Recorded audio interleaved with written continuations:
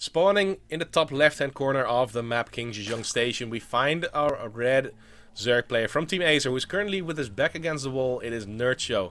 He really needs to step it up if he wants to beat YoDa in these games.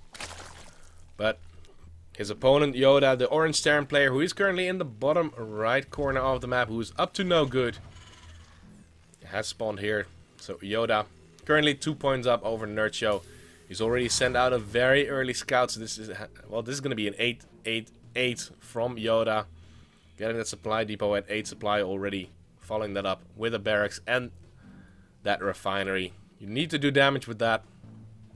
But YoDa used this strategy against a laser. I don't think that he really got a big advantage in that, but big enough that he could take the win. Although he does change his barracks location where he wants to build that Reaper from. But he will get it going. And the refinery starts at home. Now, Nerchio is a player that likes to get his spawning pool up at 15 supply anyway.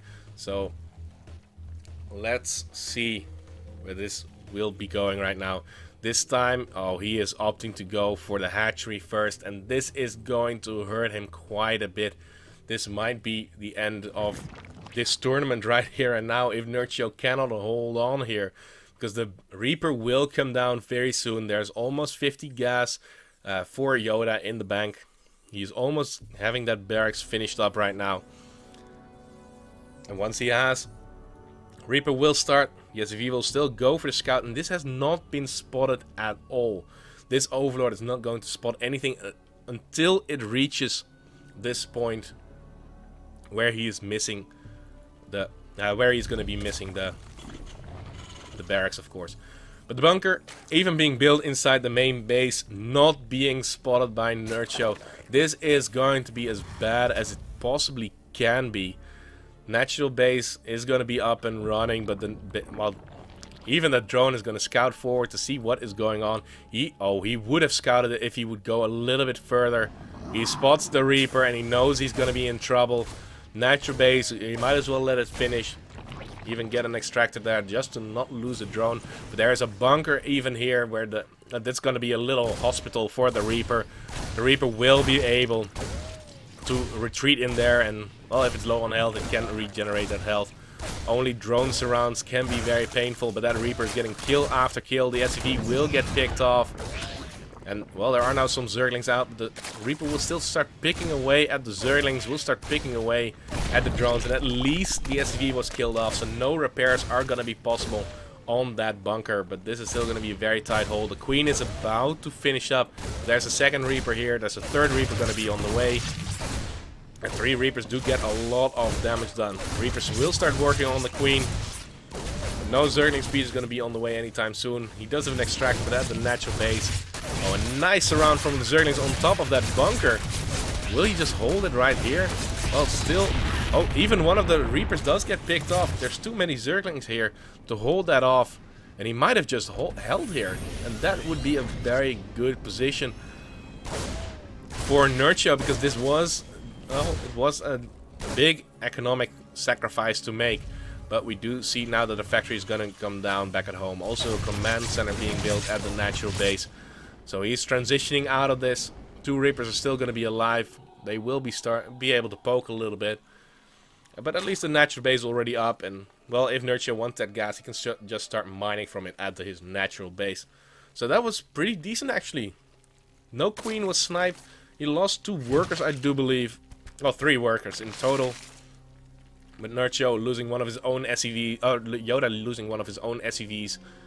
And he lost one of the Reapers already. And did the Reapers... No, the Reapers are just at the back door. There are Zerglings waiting for them. So at the same time, 4 Zerglings gonna go towards the natural base of YoDa to see if they can pick off something. But with a full wall of done, I don't think that he can do a whole lot of damage. But YoDa even gonna go for a 3rd command center here. He does not care. He is just gonna macro out of this. There's no way that these Zerglings are gonna bust through this wall anytime soon. Especially because Hellions should start very soon. He can start one of them at least, but he wants to continue producing those SCVs, so he needs to wait for the command center to be done. Get rid of his supply block. But Currently, looking at the supplies, we do see Nerchio being at 50 supply, 36 workers at that, and 15 army supplies. So both, oh, he's doubling the army supply of YoDa, and he still has quite a few workers more. He can start his third base quite early on. Might even just go for the big aggression, and it looks like he is. Baneling Nest is going to come down. No Roach Warren still though, but Zerglings, Speedlings, and Banelings still going to be pretty okay. Hellions are going to go the long way around just to avoid any Zerglings. The Viking has been made to clear out the skies from that Overlord a little bit.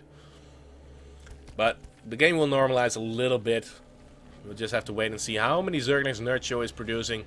The answer is going to be a lot. He's pulling them up at his natural base because he does not want YoDa to scout this out just yet. He still has the economic lead. He would have gotten a great position between the extractor and the wall of course. But he is not even showing all of his Zerglings. He does not want to reveal them. He is waiting for Zergling speed to be done, and it is going to be done now. He's going to surround all of these Hellions in no time, and they get picked off for pretty much free. Resource loss stats still pretty much equal.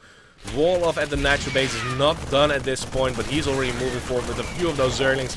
And how many Zerglings are currently on the map? 49 Zerglings against 2 Hellions, a Viking, and 1 Marine.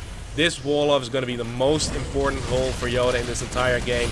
And let's see if he's going to be able to hold this. The Hellions doing so much splash damage from the behind, but he is busting through. Getting a surround on the Hellions is going to be, well, it's going to be pretty much game over. He can morph Banelings in case he needs to bust through that wall on the high ground. And now also the Banelings aren't going to move through.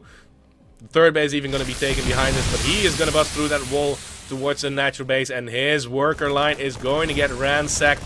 1 Hellion against this amount of Bane is not going to do it, and there's a GG. Nerchio takes a game back. Still a 2-1 lead for YoDa, but this is the start of a comeback.